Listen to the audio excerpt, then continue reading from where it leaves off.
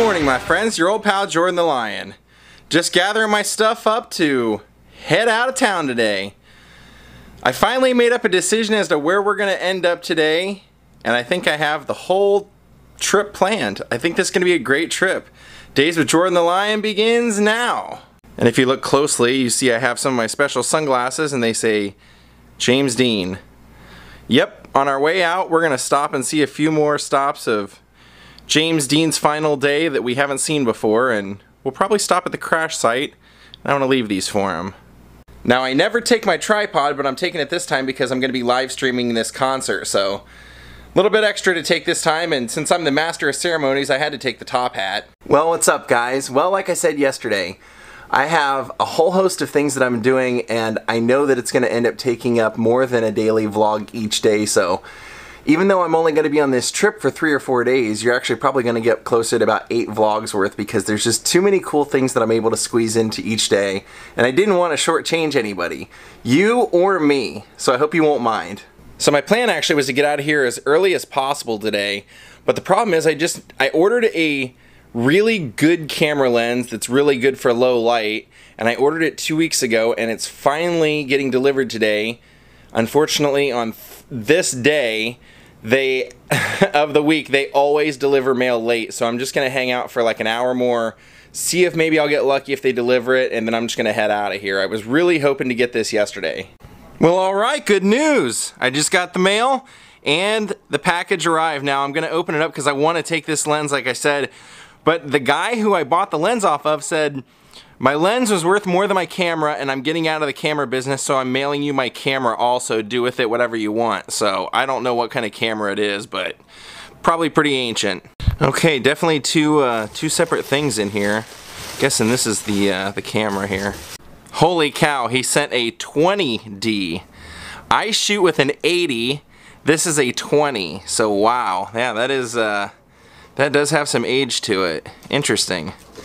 I don't know. I'll have to read up on this.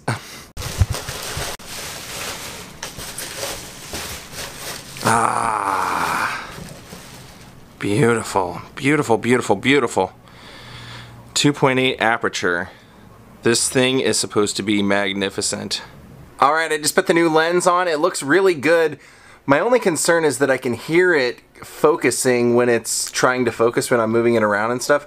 And that was the problem I found with pretty much all the low aperture lenses, and they were all pretty expensive, so I don't know if that's something I'll just have to live with and forsake that for the better quality of shooting in low light, or if maybe that's not going to pick up on here. I'll test it out at some point today, and we'll see how that goes. So anyway, I want to pack up the rest of the car and let's hit the road. Let's go, baby!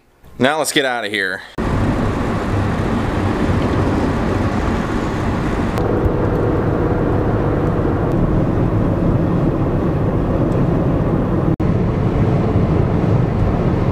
Well, on September 30th, 1955, James Dean was headed to Salinas for a car race the next day and was issued a speeding ticket along the side of this freeway for speeding 10 miles over.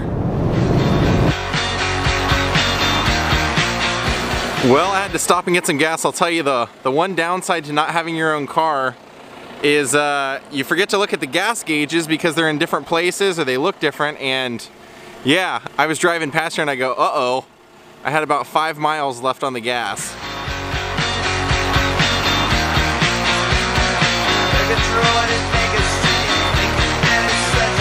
Wow, look at this, like an abandoned motel or something. Whoa, we gotta check it out. Oh wow, take a look, man.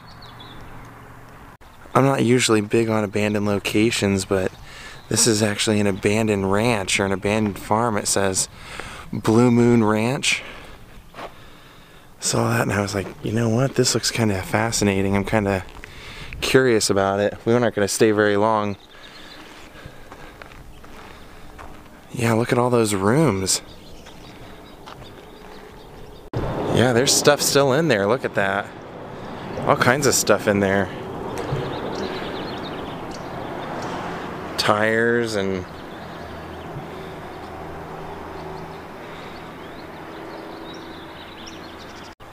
part of the garage door here.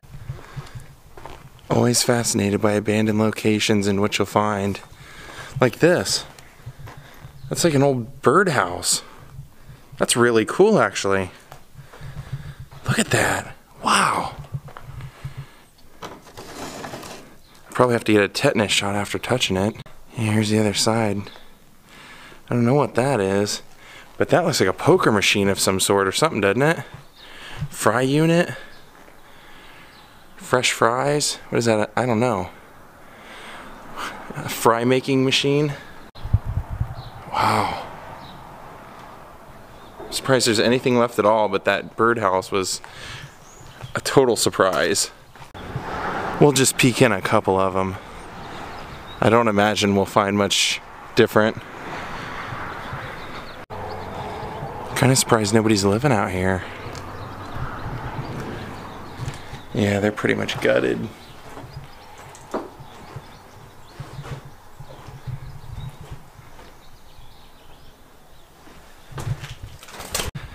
That was a little freaky.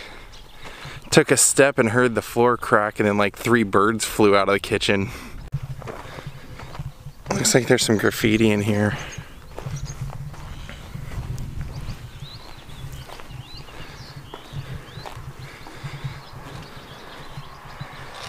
Yep.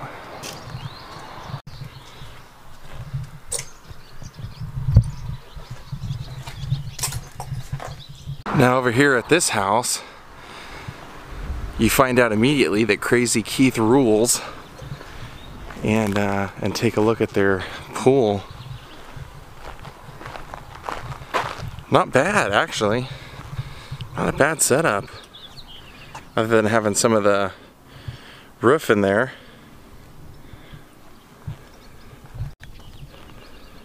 Well, that was kind of cool. Now let's head on to Blackwell's Corner.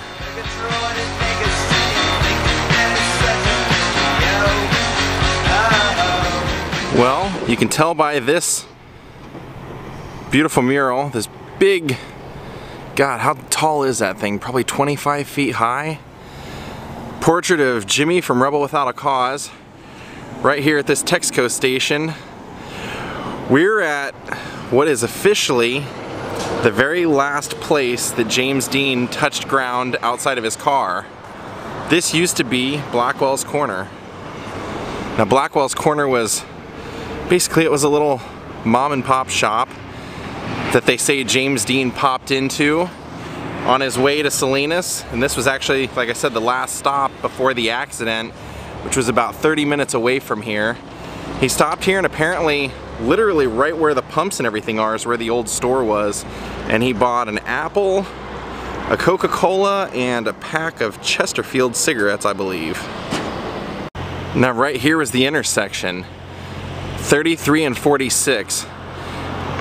46 was considered, or it was known as being Racers Road or Racers Highway, because a lot of the people that were going up to Salinas for these races, they would take that road because there weren't as many stops. You didn't have to go through towns where you'd have to go down to 25. They could continue on with that 55, or as we knew, Jimmy got that speeding ticket, 65.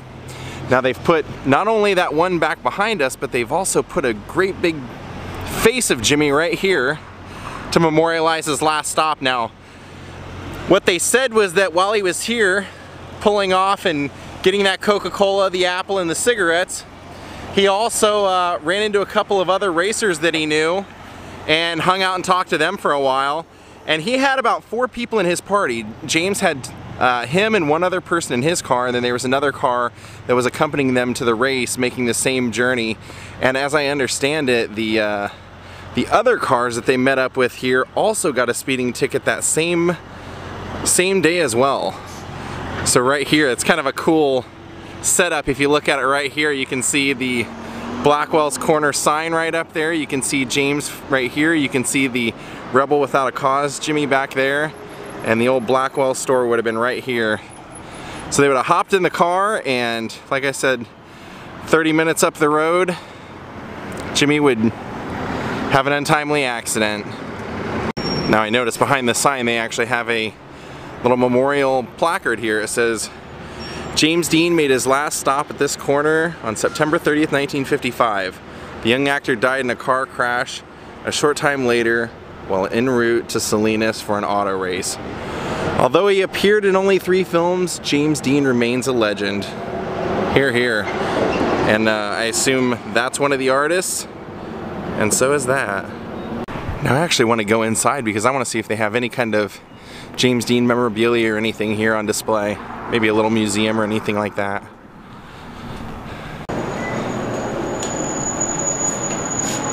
Oh, it's very cool in here. They have a lot of memorabilia. You can buy model cars and things like that. But I did notice right back here, there is a shrine to James. I always wondered, because I've never seen it mentioned anywhere online, that there's anything inside Blackwell's corner to check out, so glad that I came in. All kinds of great memorable photos and 8x10s of him here. Of course, Maryland. Now one of the stops that we're going to make, obviously, is the crash site once again, because there's something I want to show you that I didn't know last time I was out here. It was kind of an impromptu vlog, but there's something after that that I'm going to show you as well. I'm going to show you where they took the crashed car, and there's actually a memorial to James Dean there as well.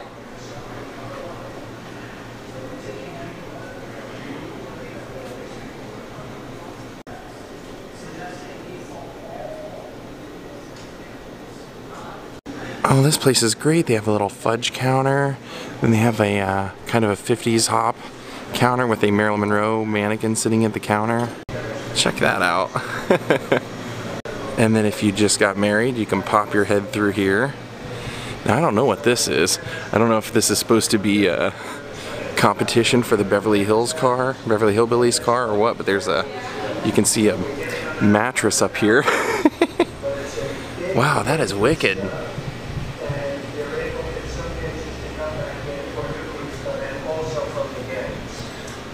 Yeah, what is this? What is this? That is crazy.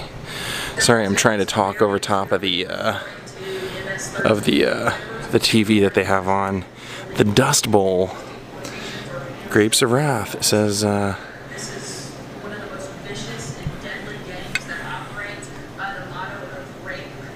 Dust Bowl trucks for rent.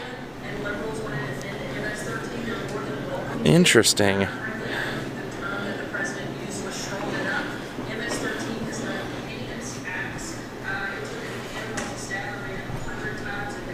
And here's some of the stuff inside the actual diner eatery part of it.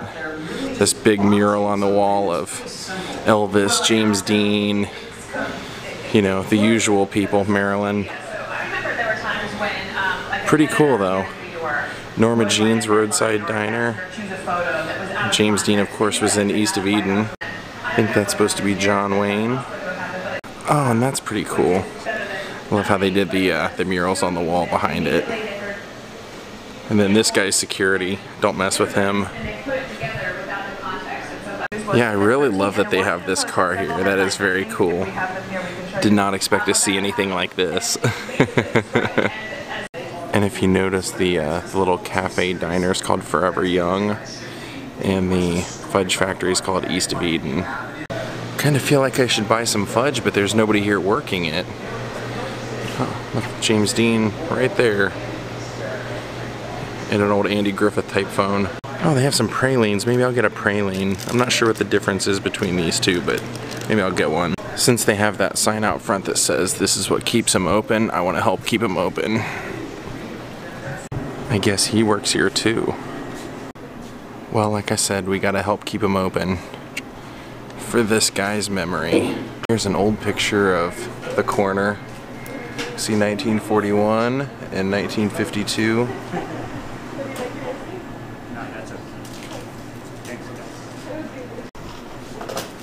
Well, alright, Betty Boop, off to our sad next stop. Well, coming here was definitely a first for me. I've never gotten to experience this whole drive and this whole putting myself in the same place of James Dean.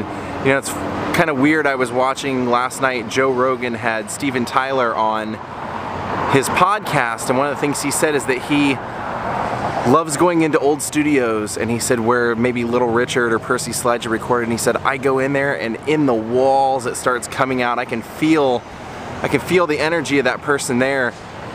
And being here at Blackwell's Corner and doing this vlog today gives me kind of that same feel. Like you feel like you know what's gonna happen and you're still gonna go do it anyway. So let's go to that next stop. Well, here we go, the same route Jimmy took.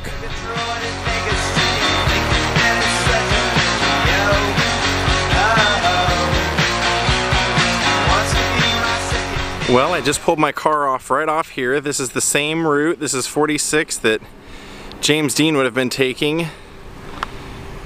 And his car accident would have been right up here at this intersection, right up here where we're going. Just wanted to give you a little frame of reference as to which way he would have been coming. And the accident would have happened right there where all of those roads meet. Alright, I purposely waited till there's no cars behind me. I'm going to show you the exact intersection where it happened,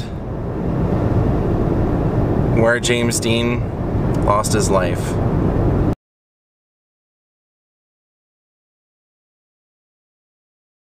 It really feels so weird because we were just here like 2 weeks ago. Now it all would have happened right up here.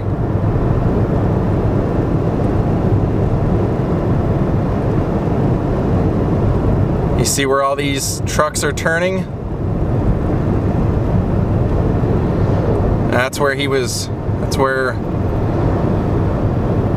the man that hit James Dean was. And James would have been landing right over there. Now, of course, I know we were just out here like 2 weeks ago, but when I came out here that time, I also mentioned you guys I hadn't planned that.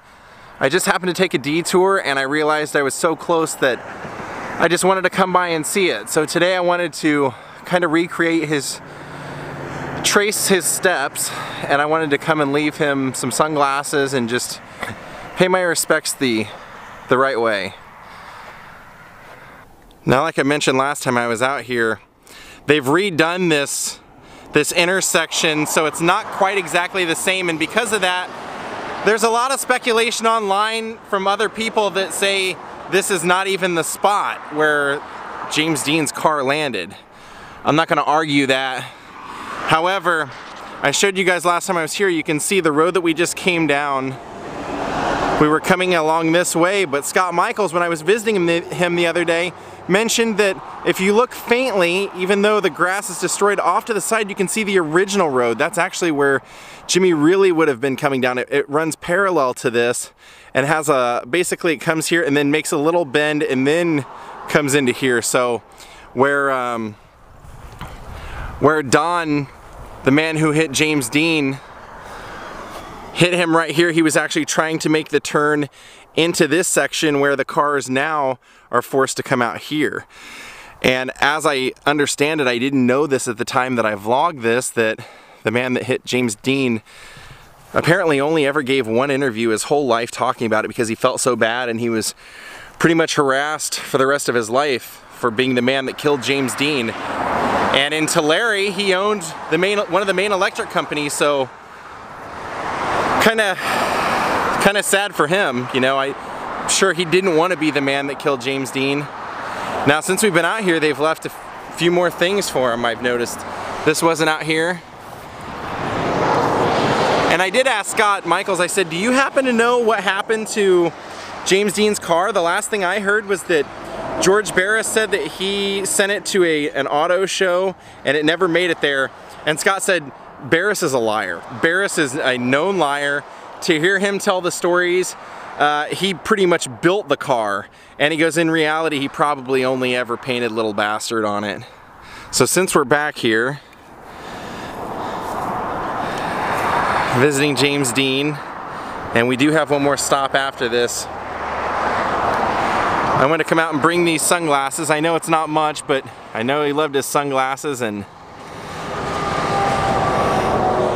a little something from our channel to you, James Dean.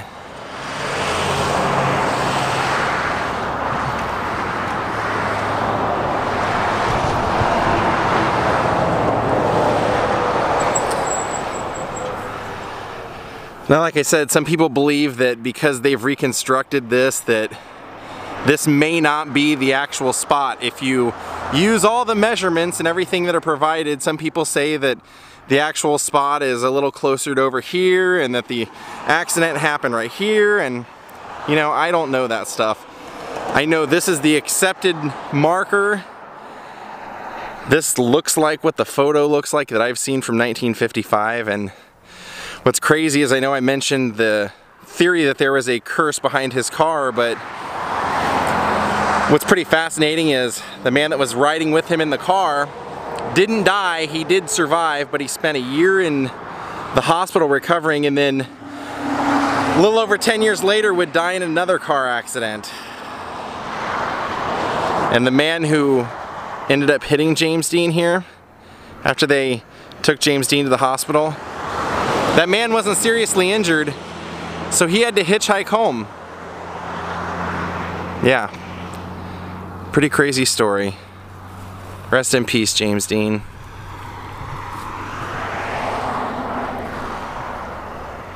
Well, like I said, we're not quite done yet. We're gonna head up the road a little bit, and I'm gonna show you one last little memorial to James Dean's life. We're literally just going about a half mile away. Well, right here behind this pink Volkswagen Bug is a memorial. It's a metal piece, you can see here. It says James Dean, 1931, February 8th to 1955, September 30th, 5:59 p.m. You see right here on the grounds of the Jack Ranch Cafe, and it's also part of the Hearst Winery. They have this little memorial over here that I just showed you to James Dean. Now apparently the significance of this, or the story behind this, is that a Japanese fan came and had this put here. He designed this, and the reason it kind of has its look, why it's all metal and why it's kind of in a weird, you know, frame shape that may not make a lot of sense, is his theory, or what he wanted it to do, was he wanted it to be, when you sat here and looked at it, at one time this chrome was all shiny, and he wanted it to be that in the reflection you would see James Dean's crash site down that way. Now obviously I don't think that works, but it's the thought that counts. And then right here has you can see it says a tribute to a young man. Now it's all faded out, so it's pretty impossible to read, but you can see that it's all a tribute to James Dean. And then down here is another one. It says, "This monument stands as a small token of my appreciation for the people of America for whom I have learned so much." And then he's dedicating it, and naturally, to all the James Dean fans who have carried his torch throughout the years, thank you. Now the other reason that we had to stop here wasn't just because of that memorial, but I think the reason that he put the memorial here not only is because you could see, or he thought you could see, the reflection of the accident, but because right here in this space was where they brought the wrecked car. James Dean's car sat here for 2 or 3 days after the accident in 1955. So I thought this would be a pretty fitting place to wrap up our James Dean tale. Well, I hope you all enjoyed this vlog. I hope you won't hold it against me. I'm gonna call it a day now, continue on with my day, and film another vlog for you.